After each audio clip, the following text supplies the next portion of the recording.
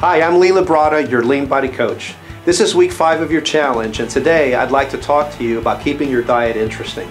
Let's face it, we all like our food. It's not only a source of fuel for our bodies, but also a source of enjoyment. Which brings me to one of the most common pitfalls that lean body challengers face with their diets: boredom. Well, it doesn't have to be that way. Remember that they say variety is the spice of life. I believe that the reason many of us end up eating the same old boring foods time after time is because we just don't know any better. Do you ever think that if you have to eat another plain chicken breast, you'll just scream? Well, eating the same thing can make you feel deprived. You shouldn't feel deprived at any time during your 12-week challenge. Sure, there's going to be times when you're a little hungry or you have a craving for a piece of cheesecake or something sweet, but you shouldn't feel deprived all the time. If you're fixing your food with a little variety, you're less apt to encounter feelings of deprivation. Also, as you vary your menu, you'll find that you crave things like that cheesecake less and less.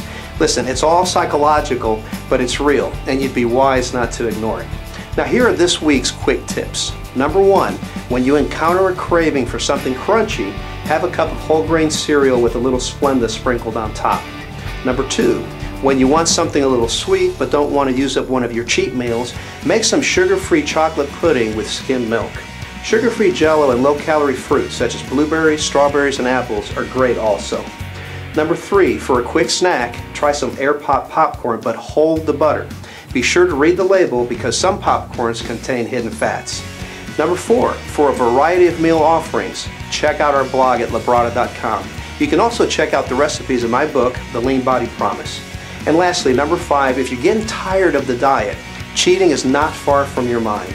Remember, you get a cheat meal once per week, so use it. Eat a small portion of what you want for that meal and then get right back on track. Good luck, and as always, if you have any questions, you can email me at asklee@labrada.com. I'm Lee Labrada, your lean body coach, wishing you a successful week.